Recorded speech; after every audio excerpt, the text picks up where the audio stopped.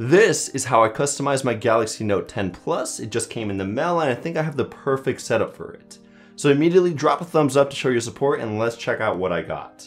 Now the first thing I did when I took the phone out of the box is I immediately disabled Bixby from being launched when I long pressed the power button. Nothing against anyone who uses Bixby, I just prefer not to use it. So to hide Bixby, I tapped on the power icon in the quick settings panel. Then I tapped on the side key settings and I selected power off menu in the press and hold section. Now when I long press the power key, it brings up the power menu instead of Bixby. Simple fix, but it's kind of hidden. Now with every setup I make, I like to use a third-party launcher. There's nothing wrong with the stock One UI Home, I just prefer the extra options for customization. My go-to for the past year has been Lawnchair 2, but I still also really enjoy Nova Launcher. Can't go wrong with either of those options, links will be in the description. When customizing the launcher, I changed the theme to black to take advantage of the AMOLED display and save a bit of battery. I've also decided to increase the number of columns in my app drawer to 6. Usually with my other phones I do 5, but the Note 10 Plus has such a huge screen that I decided it could handle it. I've also included a category within my app drawer for all of my wallpaper apps, but you can change them to anything such as your games, favorite apps, social apps, etc. The search engine that I'm using is from an app called Sesame. It's a very powerful universal search engine that lets me do deep link searches within most of my apps. You rarely have to spell anything out to bring up a certain function or command. For my widget on my home screen, it's from an app called Waffle KWGT. It costs $1 in the Play Store. The widget name within this pack is called 112. It just looks so clean on my home screen. It shows me the time and date. Tapping on that will bring up the Google Calendar app. Right below that, it has a music player which changes colors depending on the song or audio that is currently playing in the background. So if an album cover is blue, the entire card will turn blue. I also made it so when you tap on the card, it launches the appropriate music player. And the last card shows me the weather in a beautiful manner. Tapping on it will launch the weather within the Google app. The wallpaper that I am using is from an app called AmoledWalls, and I love how it transitions from a beautiful sunset sky to an extremely dark background from my apps, dock, and search bar. The wallpaper name is called Dotted Stars, but AmoledWalls has so many other amazing walls with a true black theme, so you'll have no problem finding something you like. The developer is also planning to add some exclusive walls for the Note 10 Plus in the coming weeks, so be on the lookout for that. If you're looking for a bright wallpaper, I recommend 2 of his other wallpaper apps called Wallbank and Wallhub. There's so many to choose from and he releases a ton of walls every day. I honestly don't know how he does it.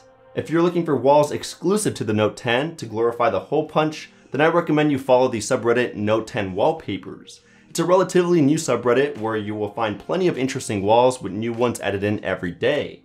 For my icon pack, I decided to use 2 different ones. The icons on my home screen are themed by an app called Kecil. I love how minimal and tiny each one looks. The pastel colors really add to that simplicity, but this pack doesn't have that many icons, so that's why I only applied it to the home screen. For all of my other apps within my app drawer, I use a similar app called AfterGlow. It also uses pastel colors with a material look, but the difference is that they have over 3,000 themed icons to apply, so practically every app that I have looks beautiful and follows the same theme. That's pretty much it for my home screen. I'll drop a link in the description to download my Lawnchair backup file so you can restore my settings and icons quickly. The next thing that I did to take my Note 10 to the next level is that I used an app called Hex Installer in the Play Store to theme the overall system interface to my liking. This app does cost $2, but I highly recommend the payment because you won't find any other app that will theme your Galaxy phone like this one. Plus, the developer was generous enough to provide me with over 100 promo codes, so if you want to win one, just follow me on Twitter at HowToMen, and I'll be dropping them in a few days. For starters, you can change the color of the background, text, accent, quick settings, and notifications. You can theme a couple of third-party apps and even force them to become dark.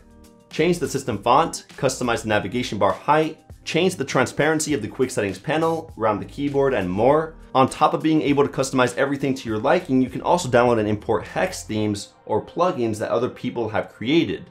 They have a whole library for you to choose from. The one that I am using on my Note 10 is called Pixel Q. It just makes the interface look like the new Android 10 update. You can find a lot more custom themes within the Hexified app, which gets installed when you use the Hex Installer app.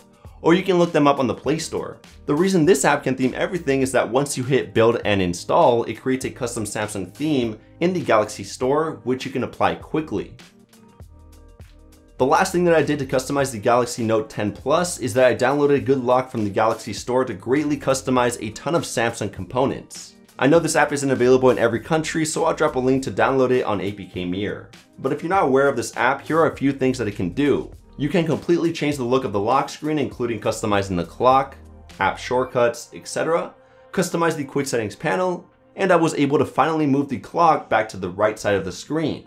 I was also able to change the layout of the recents menu, which is my favorite feature since I can see more apps at once with the grid option.